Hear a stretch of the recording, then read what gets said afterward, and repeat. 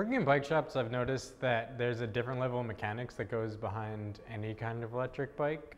One of the main differences I've noticed with e-bikes is that they're going to be ridden a lot further, a lot longer. I've seen quite a few Frankenstein kind of bikes together where people will buy a kit online and rig up their everyday bicycle. And this leads to a lot of concerns. On an everyday bicycle, you're not testing the bike usually for that amount of torque that a motor is going to put out, so they can go awry on you.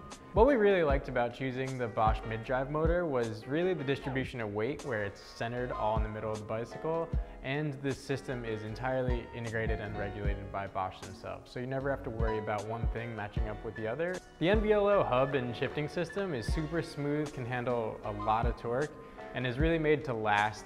And speaking of torque, our Gates carbon belt drive can really withstand a lot of it. What I love about the Embark is that you're never alone if you ever have any issues with your bicycle. It has name brand components with customer service that will back you every step of the way. And if you have any other questions or concerns, Priority's here to help 7 days a week.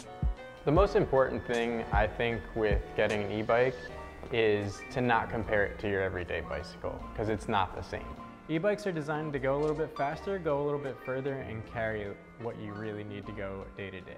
We thought about all of this when designing the Embark, and we're really excited to bring it to you.